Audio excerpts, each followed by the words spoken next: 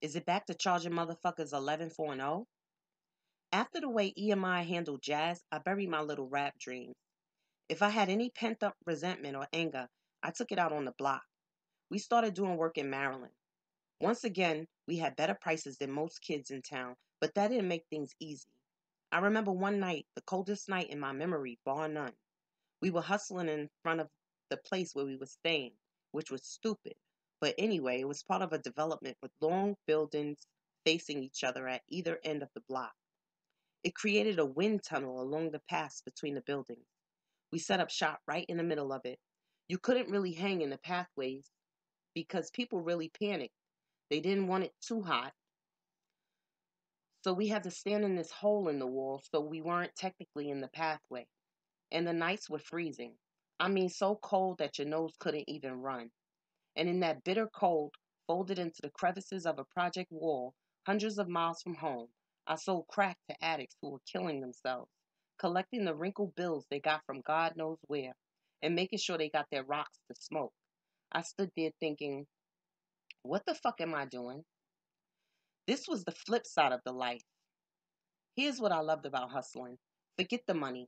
It may sound strange, but it was usually a fun way to spend time. It was an adventure. I got to hang out on the block with my crew, talking, cracking jokes. You know how people in office jobs talk at the water cooler? This job was almost all water cooler. But when you weren't having fun, it was hell. Maryland ended badly, too. Shootouts in clubs, major police investigations, whole crews arrested. I got out of there just in time. Some of my best friends weren't so lucky. It was tragic. I was making money but winning on the streets. Really winning is hard, nearly impossible. Maybe that's why boxing is almost a religion to hustlers, and the big title fights in Vegas are like pilgrimages. In boxing, you have to impose your will on the situation. You have to make sure the match runs according to your style and rhythm and not get caught up in someone else's game plan. You have to be willing to suffer and to make someone else suffer because only one of you can win. Once you're winning, you can't let up till the bell rings. And once you've won, you have to be gracious and let your opponent accept his defeat without humiliating him because it's not personal. Boxing is a glorious sport to watch, and boxers are incredible, heroic athletes. But it's also, to be honest, a stupid game to play. Even the winners can end up with crippling brain damage. In a lot of ways, hustling is the same. But you learn something special from playing the most difficult games. The games where winning is close to impossible and losing is catastrophic. You learn how to compete as if your life depended on it. That's the lesson I brought with me to the so called legitimate world. A little bit of everything. The new improved Russell. When I was moving off the streets and tried to envision what winning looked like, it was Russell Simmons. Russell was a star, the one who created the model for the hip hop mogul that so many people, Andre Harrell, Puffy, even Suge Knight, went on to follow. People in the record business had always made a lot of money, not the artists who kept dying broke, but the execs. Still, regular fans had no idea who they were. Russell changed that. His brand as an executive mattered not just within the industry, but among people in the street. And with Def Jam, he created one of the most powerful brands in the history of American entertainment. Russell also made being a CEO seem like a better deal than being an artist. He was living the life like crazy, fucking with models, riding in Bentleys with his sneakers sticking out the windows, and never once rapped a single bar. His gift was curating a whole lifestyle: music, fashion, comedy, film, and then selling it. He didn't just create the hip hop business model, he changed the business style of a whole generation of Americans. The whole vibe of startup companies in Silicon Valley with 25-year-old CEOs wearing shell toes is Russell's Def Jam style filtered through different industries. The business ideal for a whole generation went from growing up and wearing a suit every day to never growing up and wearing sneakers to the boardroom. Even as a teenager, I understood what Russell was onto. He discovered a way to work in the in the legit world, but to live the dream of the hustler. independence, wealth, and success outside of the mainstream's rules. Coming from the life I was coming from, this was a better story than just being a rapper, especially based on what I now knew about how rappers got jerked. I first met Russell when Dame, Biggs, and I were negotiating for a label deal for Rockefeller after Reasonable Doubt dropped. I remember sitting across the table from him and Leo Cohen in disbelief ne- that we were negotiating a seven-figure deal with the greatest label in rap history. But I was also feeling a dilemma. I was looking at Russell and thinking, I want to be this nigga, not his artist. In the end, we made a deal with Def Jam that kept us in control of Rockefeller instead of my just signing up as a solo artist. Russell would become a valuable, informal mentor for us. He wasn't a gangster by any stretch, but he put in his time hustling, selling fake cocaine to college kids in the village, that sort of thing. He reminded me of a lot of street dudes I'd known. He had a great memory, kept figures in his head, and was a quick judge of character. He also had tremendous integrity and confidence. He knew that the key to success was believing in the quality of your own product enough to make people do business with you on your terms.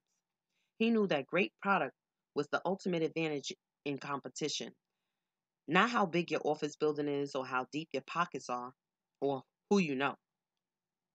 In the end, it came down to having a great product and the hustle to move it, which was something I learned working the block. Russell was an evangelist for hip hop. He knew the culture's power and was never shy about leveraging it and making sure that it was the people who were creating the culture who got rich off of it.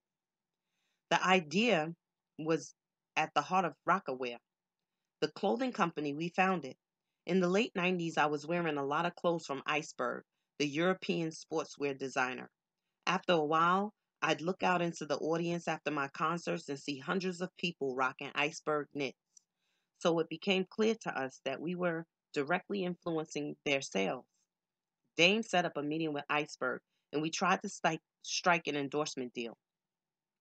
I don't even think my second album was out, and my first album hadn't exactly set the world on fire in terms of sales. And the executives at Iceberg looked at us like we were speaking a foreign language. They offered us free clothes, but we wanted millions and the use of their private jet. We walked out of their offices realizing we had to do it ourselves.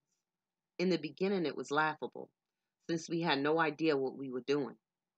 We had sewing machines up in our office, but not professional ones that can do 12 kinds of stitches. We had the big black ones that the old ladies use. We had people sewing shirts that took 3 weeks each. We actually thought we were going to make the clothes ourselves in our own little sewing shop. Eventually, we got some advice from Russell and did the necessary research, got some partners, and launched Rockaware properly. Once we committed to the fashion industry, we were committed to doing it right. We didn't want a vanity label. We wanted the top slot. I'm lucky that Iceberg didn't give us the bullshit we asked for in the first place, an endorsement contract that would have run out a long time ago, because we might not have ever started a company that's poised to bring in $1 billion a year in revenue. I'm a hustler, homie. You're a customer, crony. The spirit of the Iceberg response was replayed years later with another company. From the first time I rapped the line, "You like Dom? Maybe this crystal will change your life," on my first album, hip hop has raised the profile of Cristal. No one denies that, but we were unpaid endorsers of the brand, which we thought was okay because it was a two-way street. We used their brand as a signifier of luxury, and they got free advertising and credibility every time we mentioned it. We were trading cachet, but they didn't see it that way. A journalist at The Economist asked Frederick Rouzaud, the managing director of the company that makes Cristal, "Do you think your brand is hurt by its association with the bling lifestyle?" This was Rouzaud's response. "That's a good question, but what can we do? We can't forbid people from buying it." He also said that he looked on the association between Cristal and hip hop with curiosity and serenity. The Economist printed the quote under the heading, Unwelcome Attention. That was like a slap in the face. You can argue all you want about Rousseau's statements and try to justify them or whatever, but the tone is clear. When asked about an influential segment of his market, his response was essentially, well, we can't stop them from drinking it. That was it for me. I released a statement saying that I would never drink Cristal or promote it in any way or serve it at my clubs ever again. I felt like this was the bullshit I've been dealing with forever. This kind of offhanded, patronizing disrespect for the culture of hip hop. Why not just say thank you and keep it moving? You would think the person who runs the company would be most interested in selling his product, not in criticizing or accepting criticisms of the people buying it. The whole situation is probably most interesting for what it says about competition and the way power can shift without people's being aware of it. It's like in chess when you've already set up your end game and your opponent doesn't even realize it. What a lot of people, including obviously the economists Cristal and Iceberg, think is that rappers define themselves by dropping the names of luxury brands. They can't believe that it might actually work the other way around. Everything that hip hop touches is transformed by the encounter, especially things like language and brands, which leave themselves open to constant redefinition. With language, rappers have raided the dictionary and written in new entries to every definition. Words with one or two meanings now have 12. The same thing happens with brands. Cristal meant one thing, but hip hop gave its definition some new entries. The same goes for other brands. Timberland and Cavassier, Versace and Maybach. We gave those brands a narrative, which is one of the reasons anyone buys anything, to own not just a product, but to become part of a story. Cristal, before hip hop, had a nice story attached to it. It was a quality premium luxury brand known to connoisseurs, but hip hop gave it a deeper meaning.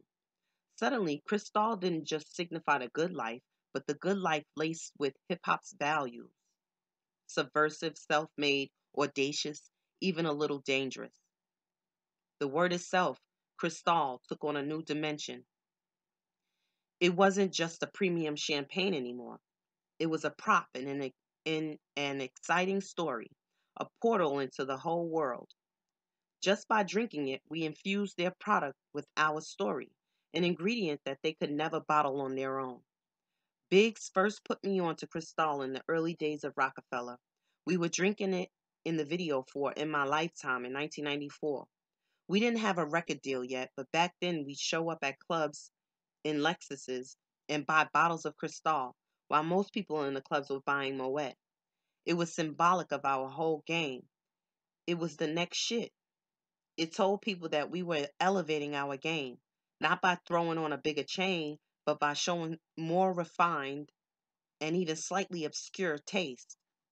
We weren't going to stick to whatever everyone else was drinking or what everyone expected us to drink. We were going to impose our sense of what was hot on the world around us.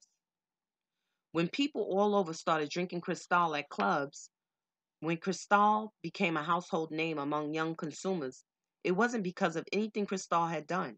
It was because of what we'd done. If Cristal had understood this dynamic, they never would have been so dismissive. The truth is, we didn't need them to tolerate us with curiosity and serenity. In fact, we didn't need them at all. Is this what success is all about?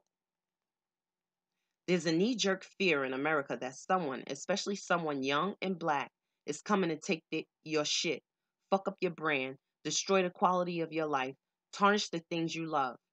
But in hip hop, despite all the brand shout outs, the truth is, we don't want your shit. We came out of the generation of black people who finally got the point. No one's going to help us.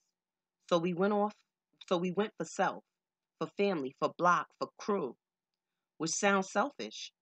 It's one of the criticisms hustlers and rappers both get, that we're hyper capitalists, concerned only with the bottom line and enriching ourselves. But it's just a rational response to the reality we faced. No one was going to help us. Not even our fathers stuck around. People who looked just like us were gunning for us. Weakness and dependence made you a mark, like a dope fiend. Success could only mean self sufficiency, being a boss, not a dependent. The competition wasn't about greed, or not just about greed, it was about survival. There are times when it gets exhausting, this focus on constant competition. There are times when it gets boring, especially these days when people use beef as a marketing plan. There's something heroic about the winning boxer standing at the center of the ring, alone with his opponent sprawled at his feet, roaring, "What's my name?" like Ali. But it's tough never being able to let your guard down. When I described the landscape of hip hop to Bono that night, a perpetual battlefield with new armies constantly joining in, he just shook his head. It's brutal, but if you step back from it, it's beautiful too. What you're looking at is a culture of people so in love with life that they can't stop fighting for it. People who've seen death up close, literal death, but also the kind of dormancy and stagnation that kills your spirit. They've seen it all around them and they don't want any part of that shit. Not at all. They want to live like they want to live. They want to impose themselves on the world through their art, with their voices. This impulse is what saved us.